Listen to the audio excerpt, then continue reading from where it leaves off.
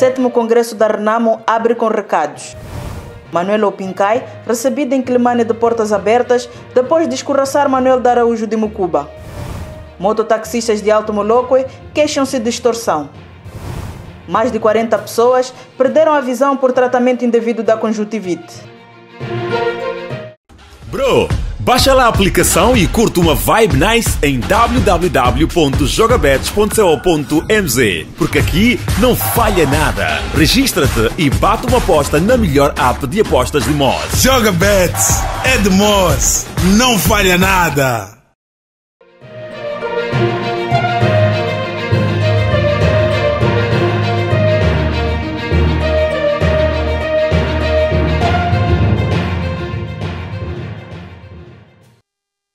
Saudações! Abrimos o Informativo Provincial de hoje falando do 7º Congresso da Renamo que decorre na Vila Autarca de Alto Moloque, que arrancou com recados e sem a presença de Venâncio Mondlane.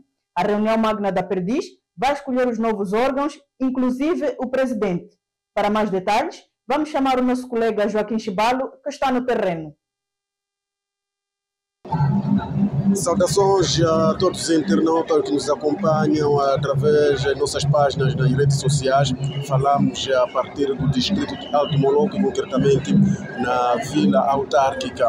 Aqui, onde hoje, quarta-feira, esteve a decorrer o primeiro dia do 7º Congresso do Partido Renamo. Congresso este que teve autorização a priori da entrada do Venâncio Mondlane, mas na última hora veio outra decisão que o Venâncio Mondlane, como candidato à presidência, não podia se fazer presente nesta sala.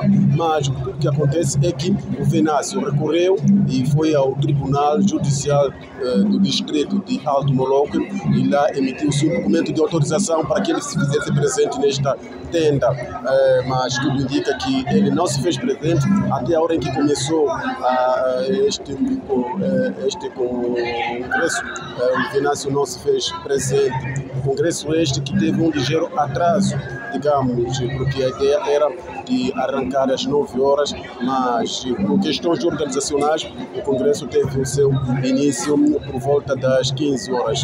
Mas tudo aconteceu, houve discurso, menções honrosas por parte das delegações provinciais e, acima de tudo, houve também discurso do presidente, o atual presidente do partido Renamo, Sufo Mumad, que no seu entender teve a discursar, a dizer que o partido precisa de se organizar, precisa de pessoas sérias para que se candidate à presidência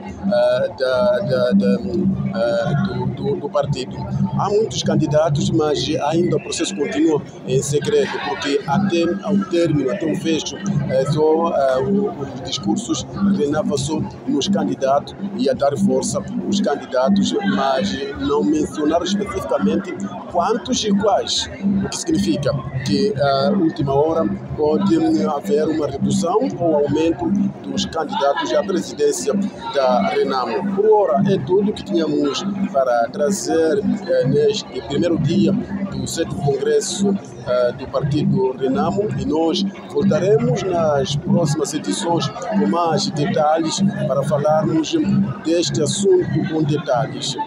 Com as imagens de Edson Basílio, Joaquim Chibalo, a partir do distrito de Alto Moloque. Continuem a acompanhar as incidências desta reunião nas nossas páginas digitais.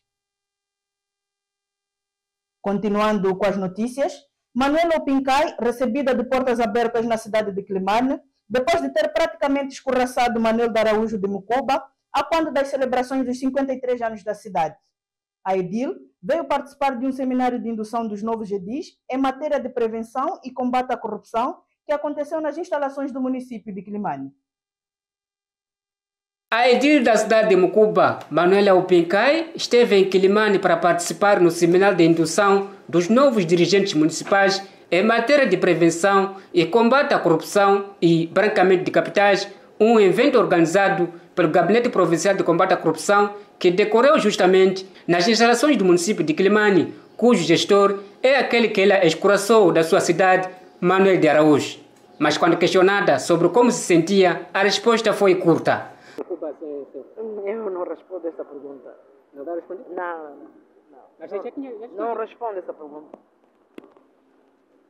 Recorde-se que o barulho aconteceu durante a celebração dos 53 anos da cidade de Mucuba, que Manuel de Araújo apareceu deixando os camaradas em parampas. Aliás, ele foi até impedido de chegar ao local onde decorria a festa. Na altura, o edil da capital provincial da Zambésia justificou a sua presença da seguinte forma.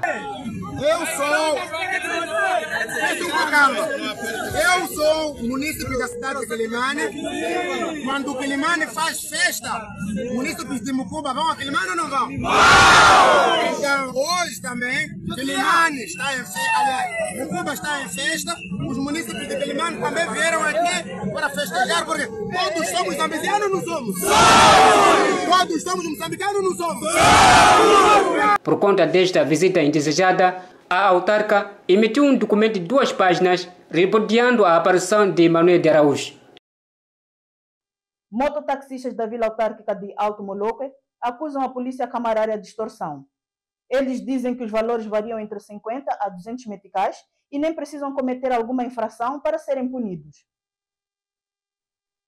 Que é para falarmos de situação da vida de mototaxistas, e então esse que dia após dia facilita a ginástica ou a locomoção de pessoas e bens para vários cantos da vila municipal, mesmo também para fora da vila, mas dentro do distrito de Alto Moloque. São esses taxistas que dia após dia eles tentam a todo custo para ver se podem fazer alguma coisa, para ver se podem conseguir algum dinheiro para garantir o sustento familiar, mas vamos tentar aqui ouvirmos os taxistas que estão aqui neste momento a tentar aqui aguardar pelos clientes para ouvirmos como que tem sido o dia a dia nesta atividade. Fala para o Diário da Zambésia, diz seu nome e está já há quanto tempo nesta atividade? Bom dia, respondo por Ernesto Antônio. Estou desde 2015 com essa atividade, só que eu tenho feito em Mucuba. Falando a dificuldade deste trabalho, de verdade é muito arriscado estar numa estrada número 1 e parando com tantas movimentação das pessoas, assim como de carro. Mas bom, é uma maneira de nós sobrevivermos, um sustento da nossa família. É por aqui que nós conseguimos um valor para podermos sustentar nossas filhas, né? Eu tenho uma filha, exemplo, mim mesmo, eu consigo ter um valor para podermos deixar em casa, assim como também comprar alguma coisa para minha esposa, meus filhos. Só que o que nos deixa um pouco preocupado é a polícia camarária. A polícia camarária sempre ela tem tido nos extorquir, né? Dizer assim a verdade, porque eles nos encontram aqui, depois levam as nossas motas, alegando que estamos mal parados, não estamos no sítio exato, mas que isto não constitui a verdade. Este é o sentimento de um dos taxistas que estava aqui a lamentar, sobretudo, a má atuação da polícia camarária, que às vezes dificulta a atividade. Jogue aqui também seu nome, é o mesmo sentimento do outro? Sim, eu sou Amílio Carvalho Xavier, estou aqui em Alto Moloque. Sim, nós aqui estamos a chorar por causa de camarárias. Camarárias vêm aqui, incomodam, pegam moto, encostam, depois cobram dinheiro, 1.500, 1.500, nós aqui estamos mal. E nós aqui não temos serviço a trabalhar. Nosso serviço é esse serviço que estamos a fazer. E nós aqui não estamos a ganhar nada. E essa cobrança é em detrimento de o quê? De uma infração ou falta de capacete, documentos da motorizada, enfim? Não, eles não dependem de capacete nem documentos. Só eles vêm, pegam. Levam para onde vai. Faz quanto tempo nessa atividade? Estou a fazer 3 anos a fazer aqui esse táxi mesmo.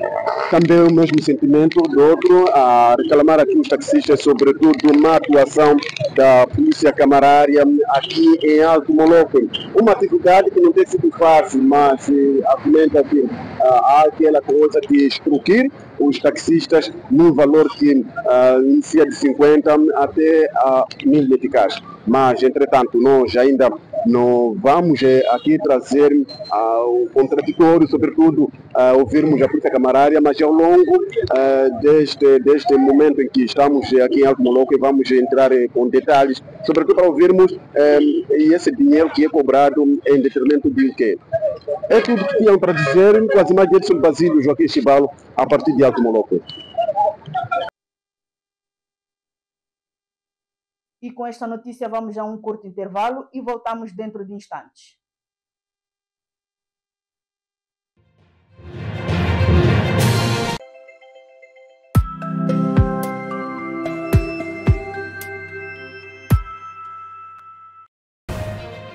Acompanhe o dia a dia da província da Zambésia e do país em geral.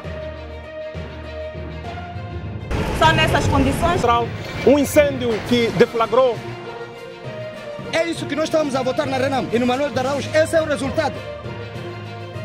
É aqui onde a informação é cozinhada com imparcialidade.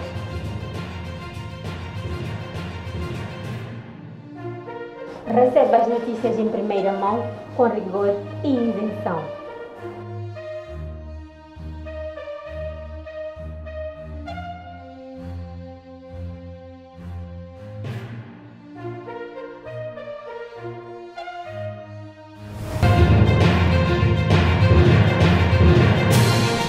Bro, baixa lá a aplicação e curte uma vibe nice em www.jogabets.co.mz, porque aqui não falha nada. Registra-te e bate uma aposta na melhor app de apostas de Moz. Joga Bets, é de Moz, não falha nada.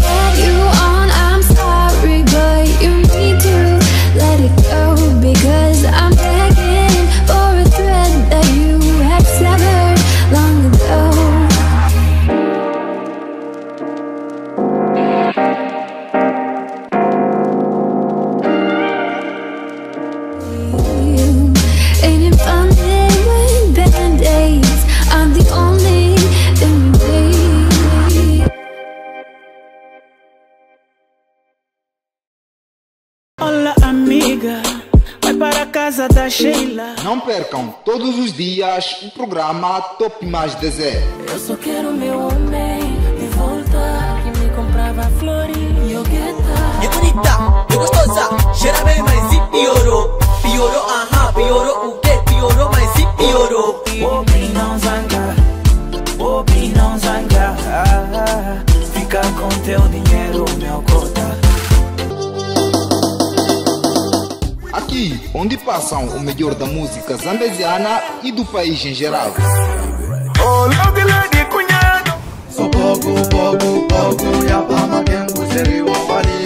Fique ligado, aqui na TV Diário da Zambésia.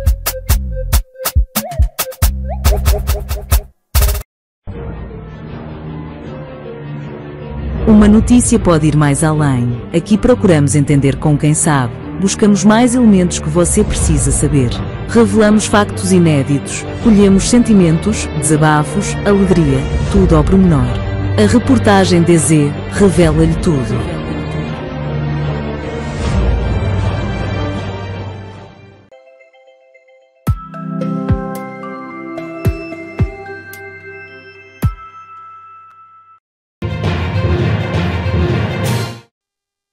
De volta às notícias, pelo menos 41 pessoas ficaram cegas durante o surto da conjuntivite na cidade de Quelimane. Estas cegueiras são resultado do tratamento indevido da doença, que variavam entre o uso da urina, pesticidas e até óleo de motor. Estas cegueiras foram causadas por uso de gasolina, pesticidas, plantas, urina e até óleo de motor para tratar a conjuntivite. De acordo com os dados fornecidos pelo Hospital Central de Quelimane, mais de 40 pessoas acabaram perdendo a visão. Deste número, 7 perderam parcialmente, ou seja, de um olho, e os restantes 34 ficaram com os 2 olhos afetados. Recorde-se que a última vez que se registrou uma ocorrência da conjuntivite na província foi a 30 de abril último. Aliás, de acordo com os últimos dados, Zambésia tinha um cumulativo de 2.870 casos. A conjuntivite hemorrágica é em geral causada por um vírus e é altamente contagiosa, sendo caracterizada por hemorragia subconjuntival, inchaço repentino das pálpebras, vermelhidão e dor no olho. Clientes da Eletricidade de Moçambique, em Quelimane, queixam-se de cobranças ilícitas e mau atendimento por parte dos técnicos desta empresa pública. Estas reclamações foram feitas no âmbito da iniciativa da Providência Itinerante da EDM para a auscultação das preocupações dos consumidores, denúncias e ou elogios em relação à prestação de serviços. O cidadão na imagem está há meses com problema de corrente elétrica na sua casa, mas sempre que vai à Eletricidade de Moçambique expor a situação é completamente ignorado. A minha energia dizer que o contador está variado já há meses. Fui a piquete e não está mais a resolver, então é por isso que vim para aqui. Qual é o problema que o pai veio apresentar? A avaria do contador. Há quanto tempo? Eu não vivo nessa casa, só me ligaram. Mas desde quando tem a informação que o contador está variado? Na semana passada. Fui a piquete. E a piquete até agora não me liga. O senhor Paulo Antônio não é o único cliente a enfrentar estes problemas. Jolique Armando está há cerca de 2 semanas que não tem resposta do seu pedido para a instalação de energia. Submetimos documentos para a questão de energia, no âmbito de energia para todos. Então, nesse contexto, eu esperava que eu tivesse energia dentro do prazo que eu tinha previsto, mas por enquanto não houve acesso por causa das informações que me dava a EDM, que são bola em jogo, vê amanhã, vê próximo mês, então fiquei indeciso. Qual é o prazo para que a energia chegue na sua casa? Qual é o tempo previsto? Gostaria que dentro em breve, mas nesse contexto ainda aguardo possivelmente que isso aconteça, porque todo município reclama, pondo em conta que é um bem comum. Aquelas cobranças ilícitas que os agentes da EDM fazem, teve a resposta como não tem sido o comportamento da EDM, mas sim de alguns agentes que estão lá infiltrados, uma vez que a energia é grátis, então eles cobram aqueles valores para assuntos pessoais, que não é o comportamento ético da EDM. Já foi vítima desse? Já tenho algumas pessoas próximas que são vítimas e que sofreram esse tipo de ação. Os nossos entrevistados falavam esta quarta-feira no âmbito da iniciativa de Providência Itinerante da Eletricidade de Moçambique para a escutação das preocupações dos consumidores, denúncias e o elogio em relação à prestação de serviços desta empresa pública. Para sensibilizarmos os clientes, ouvirmos deles, tanto que, como sabeis, há pouco tempo houve o ciclone Fred.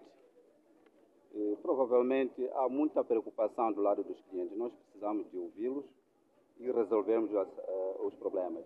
Em relação às cobranças ilícitas, Frank não tinha muito a dizer. Em relação às cobranças ilícitas, é uma das preocupações da cidade de Moçambique. Como sabeis, nós somos servidores públicos. O nosso dever é simplesmente fazer o que a empresa nos manda fazer.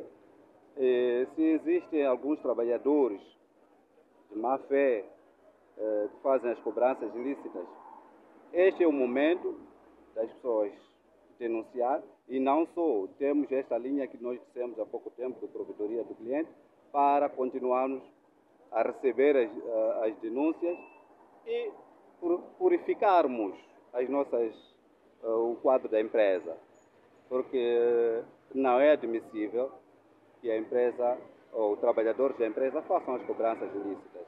De janeiro a esta parte, a direção da Eletricidade de Moçambique a nível da região centro do país recebeu cerca de 5 denúncias relacionadas às cobranças ilícitas envolvendo os técnicos. E com esta notícia, pusemos um ponto final nesta edição. Despedimos-nos com promessas de voltar amanhã à mesma hora.